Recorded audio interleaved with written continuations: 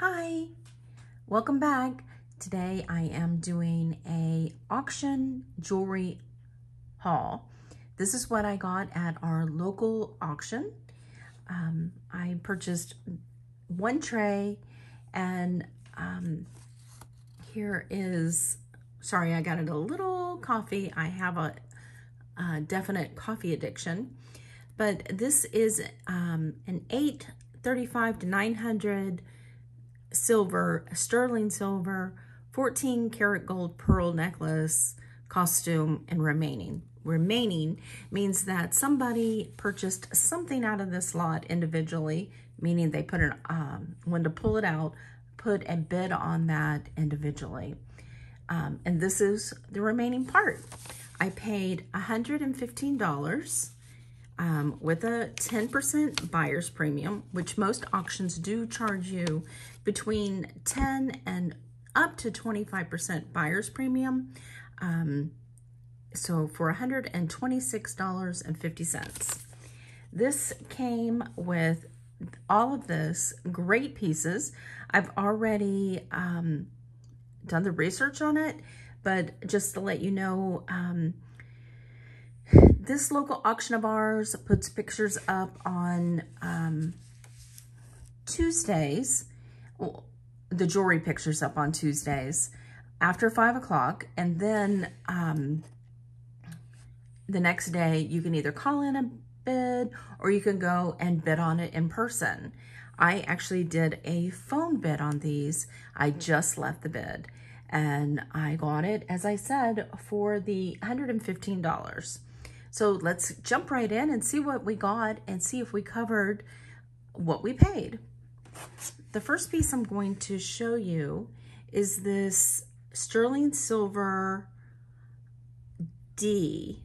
This was made, it's signed on the back, and it says, let me get out my trusty loop. This is a 10 times LED lighted loop. For me, the 10 times is about as high as I can do, because after that, I start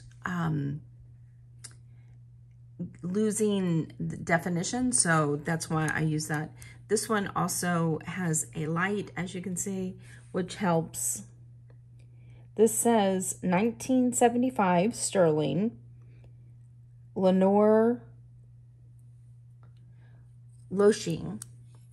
She was a United States silversmith who primarily did initial pieces. You would go to her and have things made. She was really great. She mainly worked from the 60s to 70s. The next piece, so that piece right there should probably be probably $25 to $30. The next piece we have is this beautiful Texaco. It's signed with the Eagle 3 mark, 925, a sterling silver necklace. Beautiful. The necklace is also signed with 925, but the pearl is real. It's the best way of telling if a pearl is real is by the texture and then the luster. Most people say, stick it in your mouth and rub it on your teeth. I don't care to do that. So I generally just can tell by my fingernail if it has some grit to it. You don't need to stick it in your mouth. This is the one thing about vintage jewelry, is it can get pretty dirty. I always try to, as soon as I get the pieces, sanitize them a little bit at least. I don't like cleaning vintage jewelry because a lot of buyers of vintage jewelry, vintage sterling, want that patina that it gets through the time. So I try not to take too much cleaning or patina off because of that. I don't know if you can see it on the camera, but right there is the Texaco or Mexico eagle, and it says Texaco 925, and I can't remember if this piece has a signature. It says 925 Texaco and the eagle, so no, it is not an individually signed piece. So this I list on, or we list, my husband and I are part-time resellers. We list on eBay, Etsy, and Mercari. So this piece probably will be about $125. The next piece we have is a Wedgwood brooch with goddessing. It's in porcelain blue. It's signed, and it says Wedgwood, made in England. Then it has S67. This is a beautiful piece, probably, and it's sterling, probably in the $35 to $39 range. This is gorgeous. These are real pearls. They definitely have the grit. They're gray with that iridescent color to them. Beautiful. I'm not sure if these are Tahitian because I don't know where they came from really. These are on a 14 karat gold white wire chain. It's signed, I don't know if you can see that. See if I can get the light just right.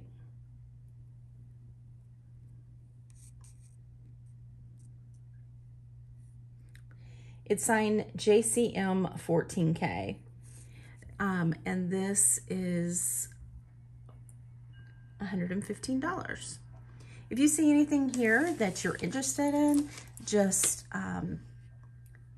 email me at mhl22@icloud.com or put a comment below and I'll get back with you and give you definitely subscriber prices.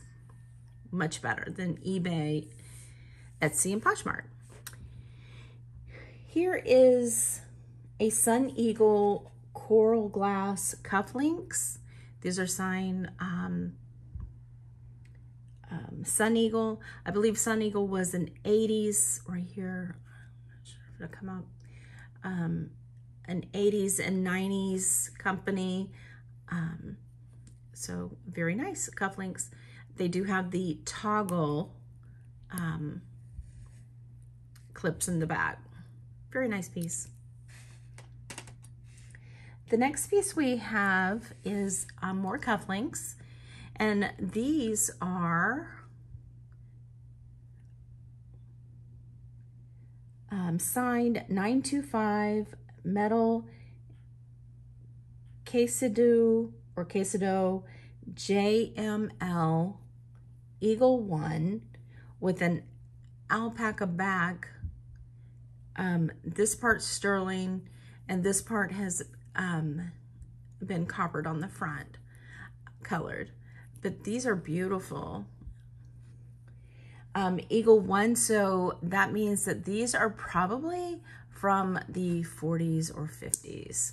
Once again, they have the toggle, but you see the points kind of tells us that they're definitely the older, and the Eagle 1 tells us that these are also older. They didn't come out with changing the eagles through time, so that kind of gives you a timestamp. The next piece we have is absolutely beautiful. Here is a Jerusalem cross pendant.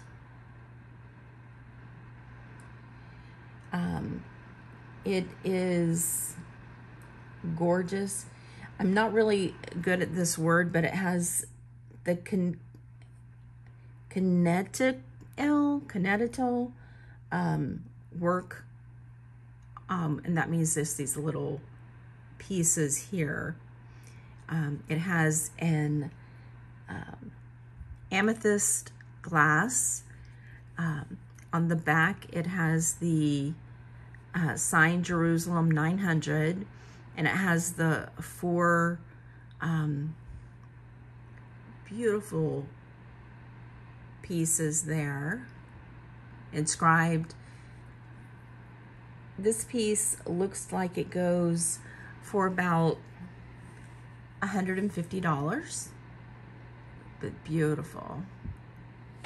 Has a really nice weight to it also. The next piece we have is a little watch, probably from the 50s. It's wound too tight, as general with these pieces. It's signed Lewis, and there's that.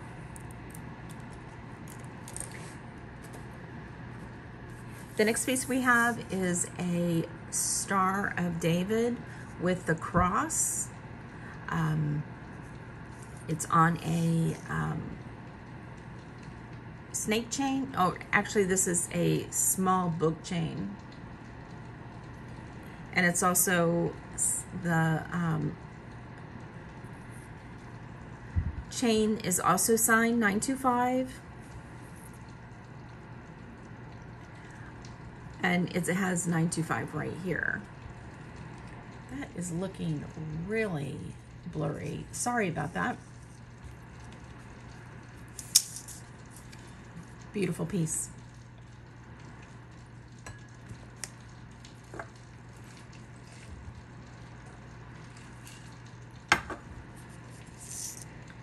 This piece I would probably list in the $69 range. The next piece we have is a gold tone, cute as could be, little elephant with glasses. His little glasses move slightly, not a lot. Just a little gold tone, probably from the 80s, I'm gonna guess, 70s, 80s. But he's adorable. But he is kind of, so you see that the glasses move. And he is flat on the back, but has his trunk up, which is good luck. But that's a nice little piece. I'd probably put this up for $25. The next piece is a wood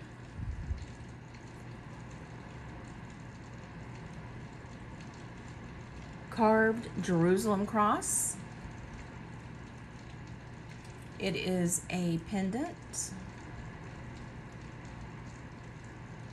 Once again, probably from the 70s or 80s. And I'd probably also put this up for around $20, $25. The next piece, I'm gonna have a little bit of issue, a problem, or rather not issue, problem saying the name. It is signed on the back. It is a beautiful filigree leaf brooch. And it is signed on the back, Topazo, Portugal. And this is just a stunning piece. The work in this is just exquisite.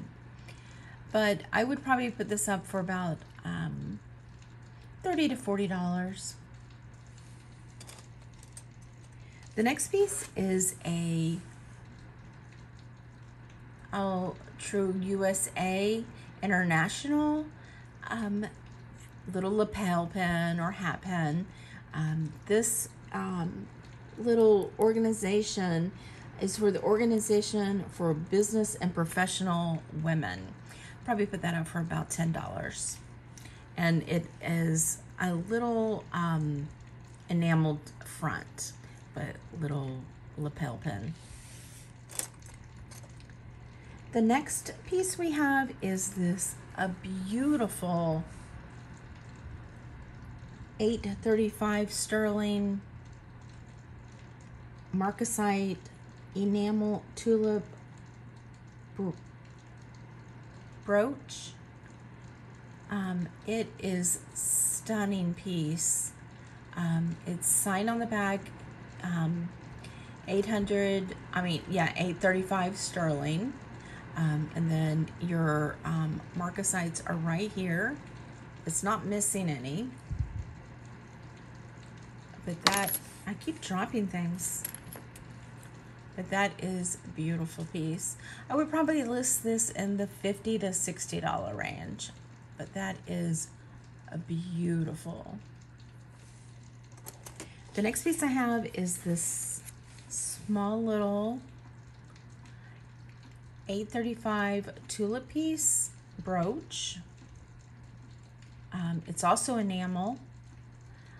I'm gonna say that this is Norwegian, just from the quality of the enamel, but also I did see a couple of them from Norway that looked exactly like this. Doing my research, that was from Norway. So this piece actually is listed currently online for $100.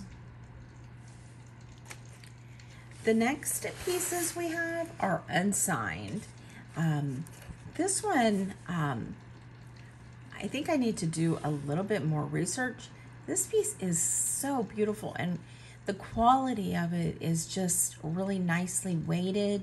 It also, when you turn it around, has, I don't know if you can see it, but right here, there's an extra rhinestone on the back. How great is that? Can you see that blue rhinestone?